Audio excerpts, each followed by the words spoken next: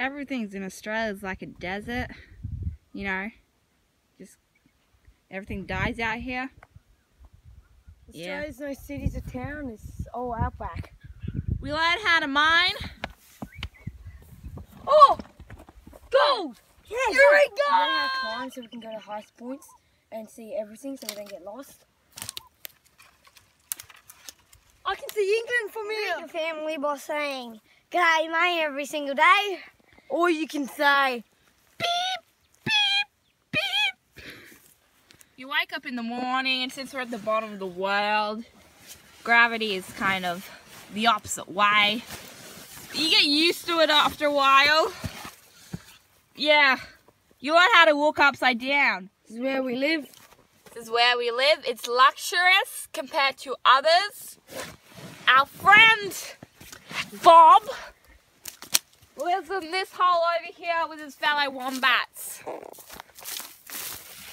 So, for breakfast, we have Vegemite toast or Wheat Bix. Anything else is illegal. The bush rangers come to check you're eating the right thing. Ah, the bush rangers! Ah. So, at school, you learn about native bush tucker. Edible leaves is what you have to eat when you're out surviving the outback. Every Australian child has their own kangaroo they ride to school. Mine's called Clancy the Third. Birds, Clancy! No, Clancy, wait up. Wait a second. No. I think that's Clancy the Second. No, it couldn't be. I thought you got shot. You gotta watch out for drop bears, they can be deadly. Because what happened, I'll tell you the story. I was riding Clancy Senior to school, and then a drop bear dropped on us. Quite strange, it's dropped. And then, what happened is, now I've got Clancy Jim. Oh yeah, it's shit.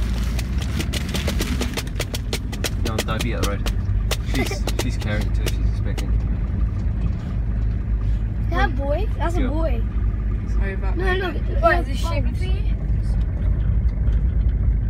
What the hell? Look at that animal on the road. Look, Michael. Dad. Michael. Look at that backyard just sitting on the road. Huh? Look at that backyard just sitting on the road. There you go.